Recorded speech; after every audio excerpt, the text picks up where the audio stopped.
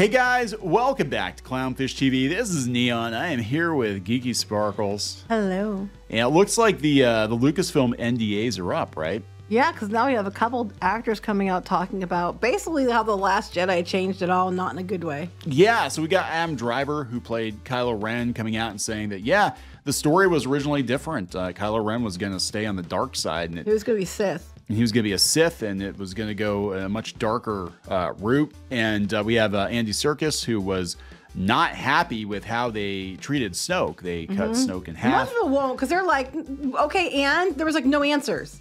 They tried to retroactively come up with. I mean, clearly Snoke was being set up to be the big bad, and they're like, nah, he's just a whatever. He's in my way. He's in my way.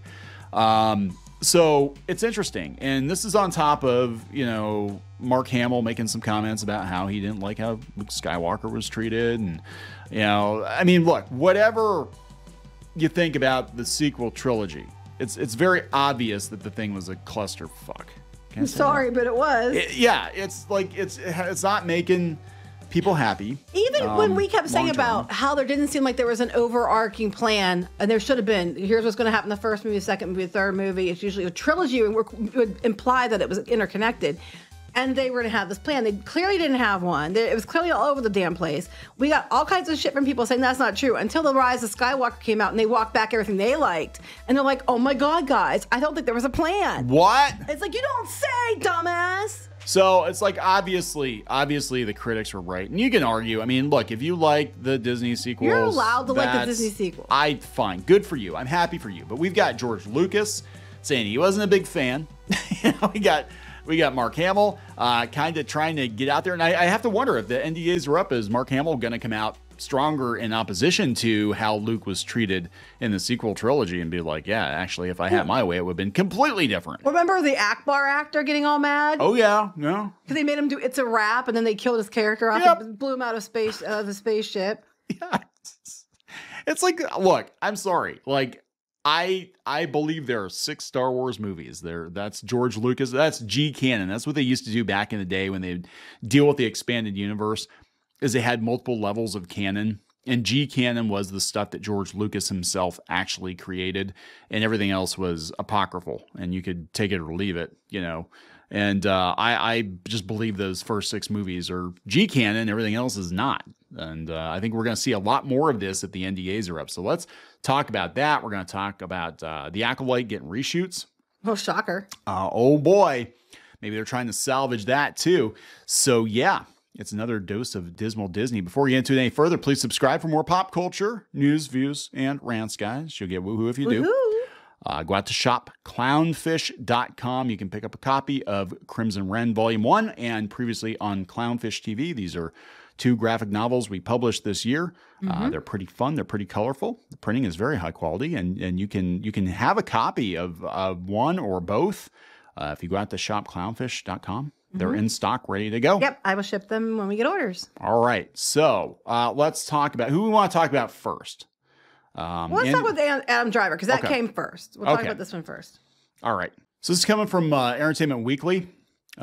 He said that the actor who made his debut as Kylo Ren said that they had a more darker and villainous storyline in store for him. He said, I had an overall arc in mind that J.J. Abrams wanted to do, which, then changed. Driver recalled during an appearance on the Rich Eisen show.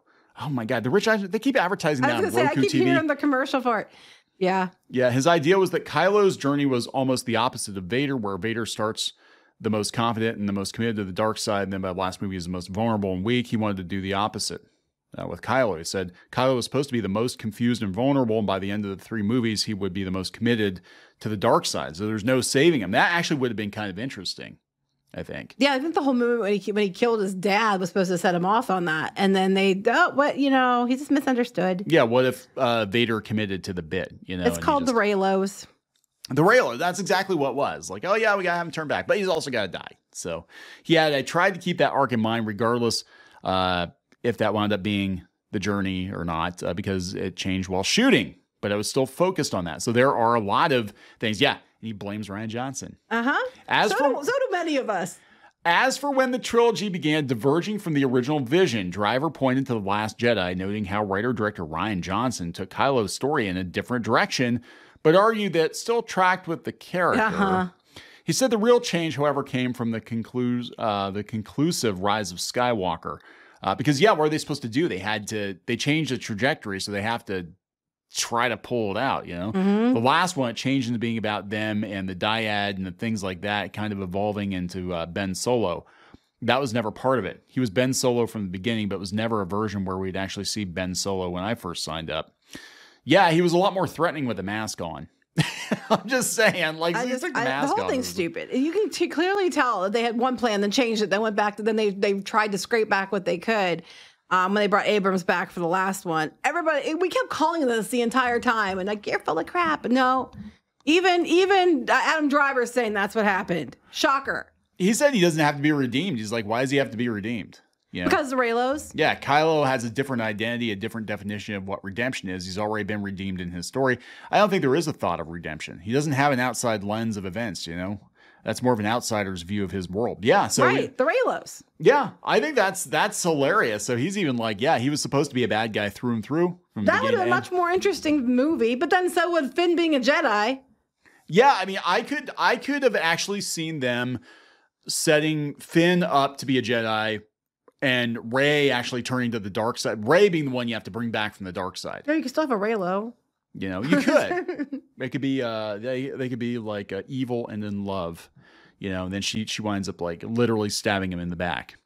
And they have to bring her back or something. But so not only is Adam Driver coming out and saying that was not the plan, Andy Serkis, who is the go-to, I guess, motion capture performer now, but he said he was unhappy with how The Last Jedi treated Snoke. There was a lot of people, because a lot of people thought, okay, we're going to have all these questions be answered. And then, like, well, who's Snoke? And he's the big bad, right? Right. No. No, he's nothing. He's just like a clone or something. I'm still confused as to what the First Order is. I'm still confused as to what Snoke was. Just a clone, I guess. Apparently, because they tried to make it like, oh, he's just one of many by the Rise of Skywalker after they killed him off. So, yeah. So the big question is, who is Snoke? We still don't know.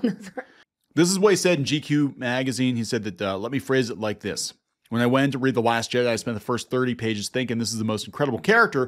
And then I turned the page, and then Snoke gets sliced in half, and I was gutted. Gutted. Yeah, you were. Mm-hmm. You were cut in half. You were gutted. Everybody makes that joke. Even Mr. Milo made that joke. Yeah. And then they brought him back for Andor. Which was kind of funny because he wasn't in the suit, so they could. Maybe they still owed him another movie or something or show. So I don't know. But yeah, so apparently he thought he was going to be a much bigger deal. He didn't say that, but I think he was supposed to be in the movies further and be the big bad guy. And they went from that to being like, yeah, you're done for no good reason. The only thing that made sense now, they said that he was basically just a meat puppet for Darth Sidious, right? That he was like one of the retroactively. Retroactively. I think the only thing that would have made sense, and that was a fan theory, was that he was actually Darth Plagueis, because that would have brought things full circle. That like, oh, okay, now we're dealing with an even bigger bad. We're dealing with Darth Sidious. No, because why do that when we could just do the Emperor all over again? We can just do the Emperor all over again. Why, you know, we got Star Killer as opposed to Death Star because it's bigger. It's bigger. Like, but I guess this would have been the same thing. He's just the Emperor, but he's bigger, you know? Yeah. And he wears a golden bathrobe like Hugh Hefner. And yeah, he made no sense. Snoke made no sense. The only way that Snoke would have made sense is if he had ties to Palpatine, or he was like, you know, had something to do with Luke Skywalker or something. I don't know. It was just like, nah, he's just a clone because we're bringing Palpatine back. Because, yeah, sure, we have to. Because we have to try to get the fans back. It's like, yeah, well, they actually made things worse. To this day, I have not seen The Rise of Skywalker. I've seen bits of it. I don't want to watch it. I have no desire to watch it. It's, to me, the sequel trilogy is apocryphal. It doesn't exist. It should be decanonized, and whoever is next should just be like, yeah, you know, that never happened. It never happened. But speaking of trouble with Star Wars, the Acolyte, which is being run by Harvey Weinstein's gal Friday, Leslie Headland, is apparently getting a bunch of reshoots. They already ran a trailer for it, so now they're changing it. Yeah. Shocker. This is coming from LRM Online. And they got it from the Bespin Bulletin. The Bespin Bulletin, yeah, because of the rumors. According to sources, the Acolyte is or has been undergoing reshoots in the UK for a number of weeks. A number of weeks. Okay. I was made aware of the reshoots a couple of weeks ago that took place at the end of November and the start of December when the production ventured into Rickmansworth, a town located in Hertfordshire, England. The production is set up in a local forest and shot for a few nights before moving on. I don't know if the reshoots were planned or not, but I suspect that they are. That's an awful long time for reshoots. Yeah, so they said that the shoot that took place in the forest focused on two individuals taking part in a lightsaber duel. Yeah, they just said that they caught people doing the fight or whatever. But I mean, the fact they're doing reshoot. When did they shoot this? I don't know. I don't even know, honestly. So we'll throw this in there. We'll throw this into the mix, especially with a certain person and his island. Apparently, these names are going to be released, so there are going to be a lot of crazy things going on, I think, in regards to this sort of thing. But apparently, Julia Ormond was suing Disney and her talent agency for letting Harvey Weinstein be a creep. Is that basically? And they're not arguing that she has no claim to sue them. I just think it's funny. The reason we're bringing this up is because Leslie Headland was one of Harvey Weinstein's assistants. And the rumor was when it got announced, okay, it was weird how they announced the Acolyte. Like it appeared in the Hollywood Reporter, I think, or Variety, I forget which one. I think the Hollywood Reporter. And it appeared as an article, but it didn't seem to be an official announcement. And the rumor was that KK and Headland, end run the Bobs to get this out there. And if they cancel it, then they'd be like, you don't like women. But it was weird because Disney was possibly going to be drug into this lawsuit. Well, this is a different one, but the lawsuits around Harvey Weinstein. Yeah. And this person was one of his people, so they really didn't want to do anything with this person because of the issues. And, it was announced publicly before it was supposed to be. That's the rumor. So now that Disney's getting sued by somebody else associated with Weinstein. Yeah, I think she knew. She had to have known. She was his personal assistant. Well, the assistants were the ones helping set up and getting women in there sometimes. So who knows? That's what they're saying. Maybe she was getting some too. I can't prove it. I wasn't there. Who knows? Yeah, this is going to be really awkward for them because I'm sure when they do the promotional push for this whenever it comes out, unless they kind of just sweep it under the rug like Andor, like, oh yeah, there's a new Star Wars show, go watch it, or don't. We don't really care. I'm sure it's going to come up. Like, hey, you used to work for Harvey Weinstein. You can't ask that question if you want to be part of the interview. Yeah, no, they will. Disney will literally have a list of questions you can't ask. But I mean, Star Wars is toast, man. It's just like, I don't even know what to say. You've got people who worked on The Last Jedi coming out now and being like, yeah, this isn't what was supposed to happen. It's just like, then why are we doing it? Oh, money. Until there isn't, So we're going to wrap this up.